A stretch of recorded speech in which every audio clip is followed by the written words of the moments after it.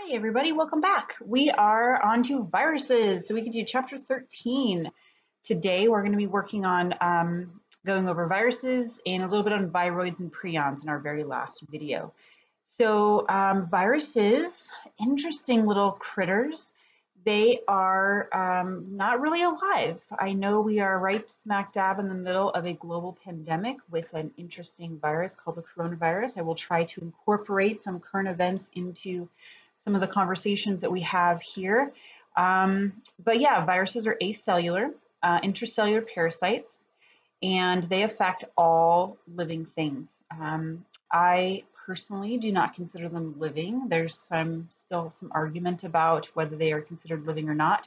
My justification for that classification is one, they are acellular, and I attribute or I believe in the characteristics of living things, where all living things are made of cells and cells are the smallest unit of life. And if you are not composed of a cell, you are not considered a living thing. So that's kind of like my mantra of biology. Viruses also cannot metabolize on their own. They can't metabolize at all. They utilize the cell. They are intracellular parasites. They basically hijack their host cell. They replicate with the host cell's machinery and enzymes and ATP. They do not respond to the environment. They cannot maintain homeostasis. You know, it's more than just a cell thing that keeps them off of my list of living things.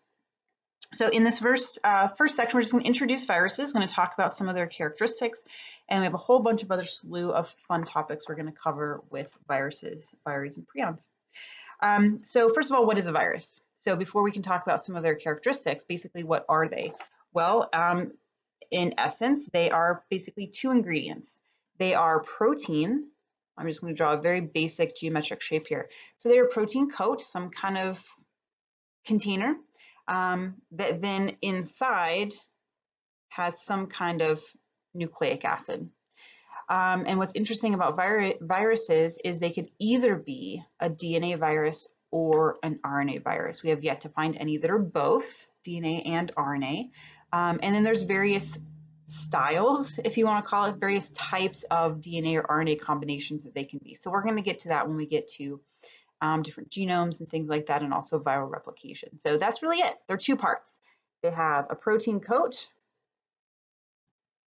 and they have a nucleic acid.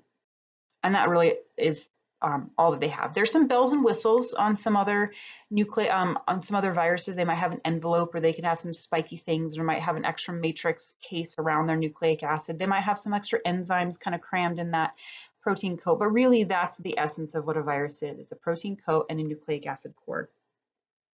They don't have cell membranes. Some of them have an envelope, like I mentioned before. They're not capable of metabolic activity on their own. And they can be classified by lots of different ways, which is going to bring us into these viral characteristics. So let's kind of jump in.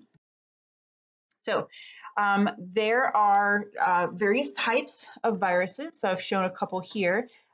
This picture on the left, this is showing those two basic ingredients. We have the protein coat, which is what we call a capsid. And then we have the nucleic acid, which is our viral genome. And this is what could be either the DNA or the RNA. So this is a very basic picture of a virus. And so now here are some examples of viruses with some of those bells and whistles. So again, here is our protein coat. Here's our nucleic acid. That's the foundation of what a virus is. This is a picture of a bacteriophage, which some of the bells and whistles gives them a tail sheath, some tail fibers, and some end plates, which allow them to attach to their particular host. Here's another virus again. Here is our capsid, which is kind of the golden thing. Here's our nucleic acid, but they have some bells and whistles with a couple enzymes. They have envelope and some glycoprotein spikes. But we're following the same pattern. Capsid proteins around a nucleic acid genome. Okay. So what can their genome be made up of? And so this I have listed here in the notes. You could have a virus that has double-stranded DNA. Okay, that's what the DS stands for. That's like us. We have double-stranded DNA for comparison's sake. So if you want to say, well, what's double-stranded DNA? That's what we have. That's what you learned mainly about in Bi211. You can have single-stranded DNA. So you get a virus that just has half of a DNA molecule, and that's their normal genome. You could have a virus that is single-stranded RNA, right? And so RNA viruses, that's their only genome is made up of RNA. They don't even have any DNA whatsoever. And this could be either what we call positive or negative strands, sense and nonsense. We're going to see that in the animal virus replication video. So there's a couple different types of the single-stranded RNA. We could also have double-stranded RNA, something that we don't ever see in our cells, like a double-stranded DNA, but with RNA bases. Weird. And then we can have a form of a double-stranded DNA, which is called a retrovirus. I'll just abbreviate there since I'm running out of room. So we have quite a variety of genomes that viruses can have, and that's part of their classification. Do they fall into the group of double-stranded DNAs, single-stranded DNAs, single-stranded RNAs? Are you positive or negative, a double-stranded RNA or a retrovirus? The coronavirus that's causing all of our wonderful issues that are happening in the world right now, they are single-stranded RNA positive. So it's called a sense strand or an RNA positive single-stranded virus of the coronavirus classification. Okay. The actual chromosome, I guess you don't really want to call it a chromosome, but the piece of nucleic acid could either be linear or it could be circular. It could be single pieces or it could be multiple pieces. So whereas bacteria have one single chromosome of double-stranded DNA, maybe with some plasmids, circular plasmids, and humans have 46 linear individual pieces of DNA, viruses can have a combination of different types of genome shapes and sizes, I guess. And they're a lot smaller. So again, here, kind of showing some pictures. I think this is 1 nanometer for scale. You have this picture in your book. The scale bars kind of like are right here. So bacteria are about 2 nanometers, and you can see this was similar to our picture when we were looking at plasmids. And viral genomes are about the same size as a plasmid. So here would be, the blue kind of blends in. So there would be one of those bacteriophages or plasmid, I guess it could be either one. And then now on this picture, we're at the scale of 200 nanometers, which would be 0.2 microns. This would be a viral genome, just some of its nucleic acid on that electron micrograph. Right, another way we can classify or give characteristics to viruses is their host. So all living things are viral hosts. So plants, animals, bacteria, fungi, protists, algae, you know, you name it. If it's a living thing made up of cells, there are viruses that can attack it. So here I have humans, here I have insects, cows, plants, bacteria with the bacteriophages sticking off. So you're going to have viruses basically attack any living thing. Now they're specific, usually. There's some generalists out there, but this particular, the plant virus is called a tobacco mosaic virus, and it was the first virus to be discovered. And you can kind of see here's the healthy leaf on the right-hand side and kind of the mottly mosaic on the left-hand side. That's where it gets its name. But this tobacco mosaic virus doesn't affect just tobacco plants. They can find it in like tomatoes and peppers, kind of a similar family of plants, where some viruses like rabies only infects mammals. It doesn't affect any other type of animal, only mammals. We talked a little bit about bacteriophages and bacteriophage therapy. They are very specific to their strains of bacteria that they would be able to infect. Okay, so we can classify viruses by their host. Right, we can take a look at their size. How do they compare to eukaryotic and prokaryotic cells? So this one, if you did the how big is a interactive thing back in chapter 3, or that Scale of the Universe website that I showed you back in chapter 4. So this is kind of the same idea. We're just zooming way in, zooming way in. So our red blood cells are some of the smallest cells in the human body. Compare that to an E. coli, which is way smaller than that. And now we've zoomed in on the E. coli and we can see a smallpox virus, which is pretty big. Now we see that here compared to some of these other structures. Here's that tobacco mosaic. Here's a bacteriophage. Here's polio.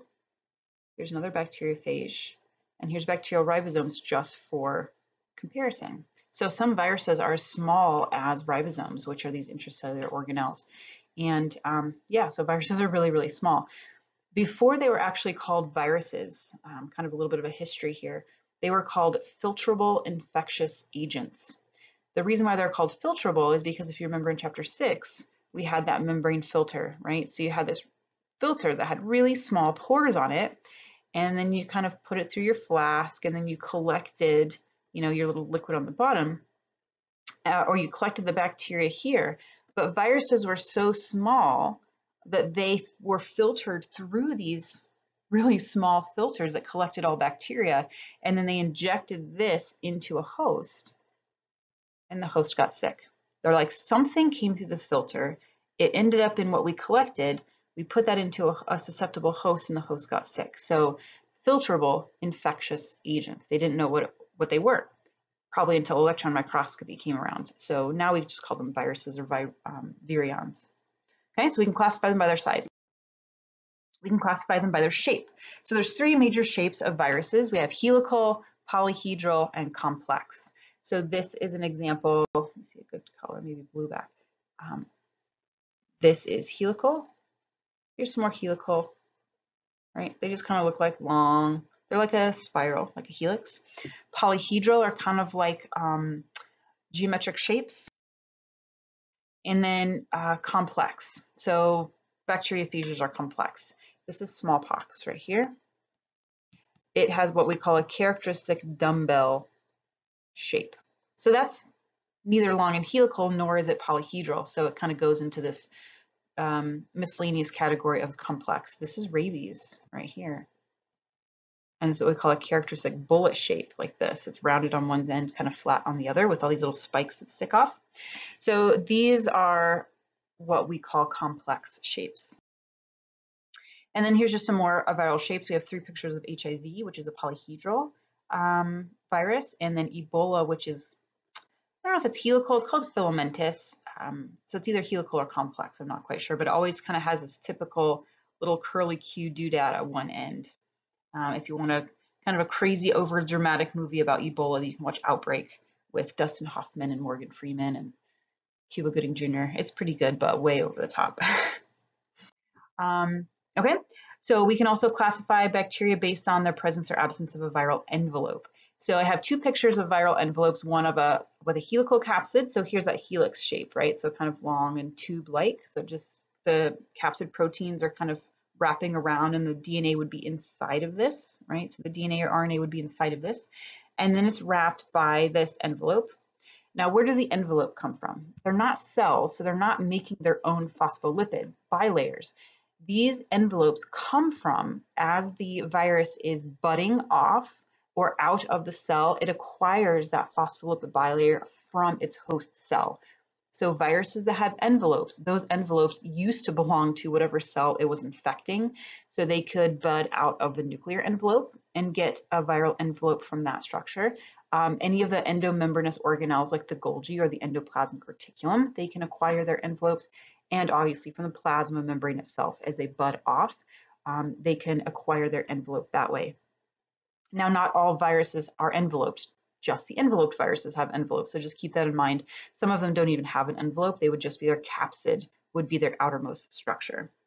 And then here's just another representation of viral envelope with a polyhedral capsid, right? So that polyhedral shape with all those, usually it's a 20-sided icosahedron is a common shape for viral capsids. And so then here's again showing the membrane with all of these, some of these envelope proteins, which are the recognition proteins, the spikes.